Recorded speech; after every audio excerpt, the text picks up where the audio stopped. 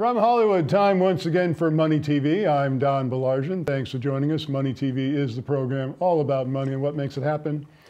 A popular supposed quote of Albert Einstein having once said, "I fear the day that technology will surpass our human interaction. The world will have a generation of idiots." It makes the rounds on the internet just about every day. And whether Einstein actually said it or not is not nearly as important as the simple truth of the statement itself.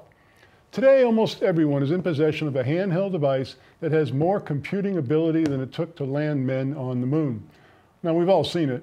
Go into any restaurant, you'll no doubt see a table of 4 people who, rather than interacting with one another, are completely enamored with their little handheld device that has more computing ability than it took to land men on the moon. They're busy clicking, typing, scrolling, liking this, that, or the other. Why even bother going to dinner with these people if you aren't talking to them? I see people walking down the street looking down at their handheld device that has more computing ability than it took to land men on the moon. I see people at concerts and other public events watching the entire presentation through their screens. I see people driving and texting, driving and scrolling. According to the National Safety Council, 1 out of every 4 car accidents are now attributable to texting while driving. Now, it seems like every other TV commercial is for a mobile carrier. But it's surprising to me that anyone actually sees these commercials because we're spending so much time looking at these handheld devices that has more computing ability than it took to land men on the moon. Where does the insanity end?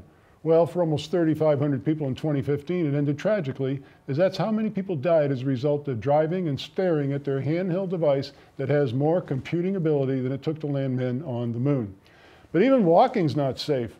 In London, some lampposts have had to be padded in order to protect the large numbers of people using their mobile devices while walking.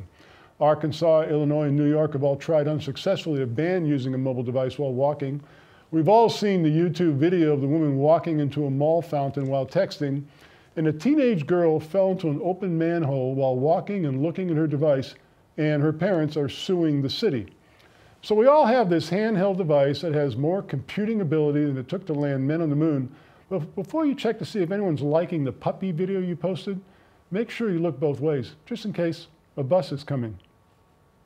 Now, here's something you don't have to worry about whether it's coming or going. It's our toll-free number, good from anywhere in the world you're watching the program, 888-259-4449 for free information about our featured guests. When you do call, be sure and ask to be added to the subscription list of our Money TV newsletter. Again, toll-free from anywhere in the world, 888-259-4449. Be sure and visit us at MoneyTV.net, and please like us on Facebook and follow us on Twitter.